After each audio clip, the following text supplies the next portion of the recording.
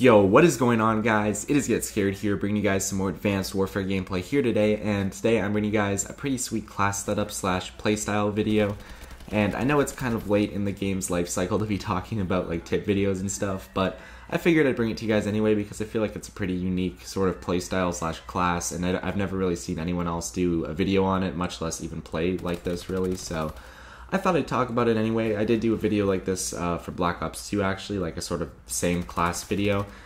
Basically, the premise behind it is to get specialist bonus, like the one from Modern Warfare 3, or I guess Ghost, even though that one wasn't as good, in Advanced Warfare. And obviously, since specialist bonus is not in this game, you can't really do it like legitimately, but there's sort of like class setups you can do and ways you can run your perks and stuff that will kind of get you as close as possible to that specialist bonus feeling. So that's what I try and mimic in this gameplay.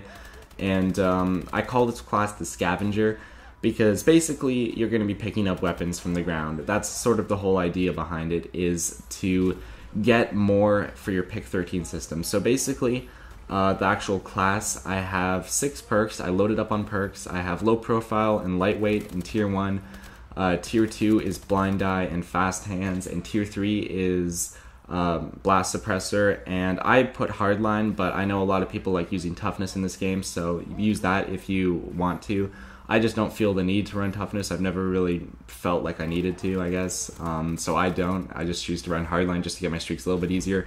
And then I put on 3 streaks, UAV and system hack, just for that non-lethal feeling of running the specialist, and also just the bombing run because I had an extra point. And in my opinion, the bombing run is a pretty solid kill streak. I didn't want to go anything over the system hack. Like, I didn't want to put on a warbird because that would just make it like more points to get, and you wouldn't get your non-lethals as much. So the bombing run is just a little bit less points than the system hack because I put extra assist points on the system hack as well. So yeah, that's basically the idea behind that.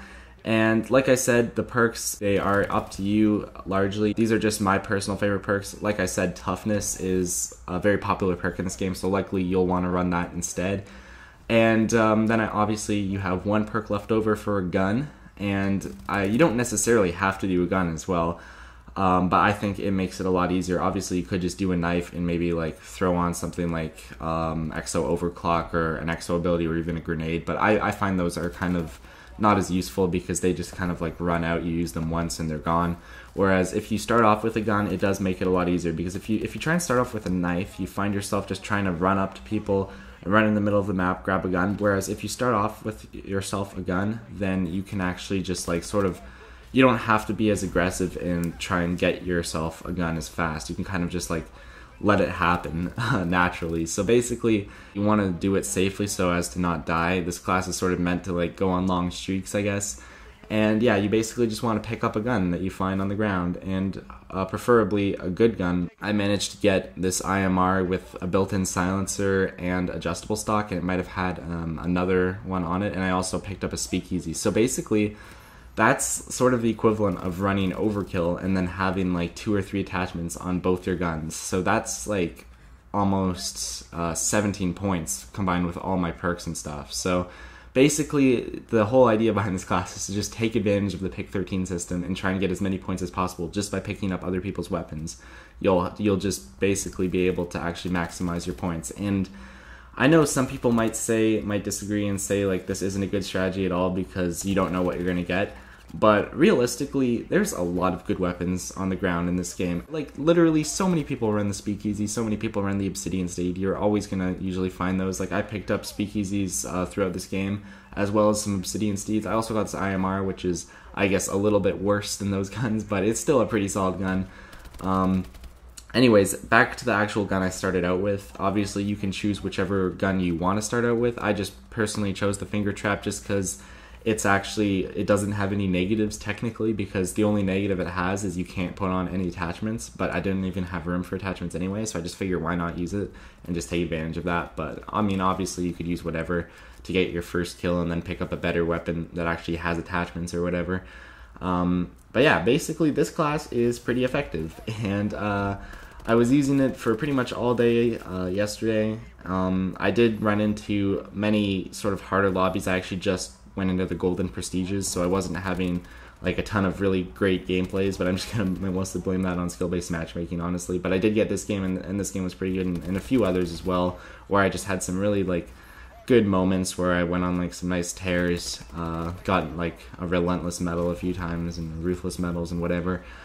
So it is a very good class. I highly recommend checking it out. Like I said, with the perks, you are free to do what you want with those. You can edit them. Let me know if you do take this class and change it up, what you do with it. Maybe you'll make it better. Maybe it'll actually be more effective with what you do with it. I did actually try a few other variants of it as well.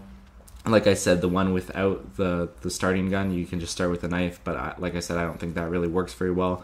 I also tried one where I didn't actually put on fast hands. Instead, I put on just an extra score streak and went with 4 score streaks. But honestly, I don't think that's the way to go. I feel fast hands really does help you a lot because it does actually allow you to pick up weapons faster and obviously cycle between your weapons faster, which is pretty useful. And you can even reload while sprinting too, which is something I often forget to do just because I'm not really used to doing that, since this is like the first COD that lets you do that. Anyways, guys, thank you very much for watching this video. If you enjoyed, make sure to smack that like button below, and in the next few weeks, I'm actually going to be trying to do some more live commentaries, actually on Black Ops 2, to get ready for the Black Ops 3 beta, Road to Black Ops 3 or something like that, I might call it, or something, but I don't know how many videos I'm going to do. I'm going to try and do as many as possible, though, so look forward to that. And yeah, I'll see you guys in the next video. Make sure you guys have a great day. Peace. Basically.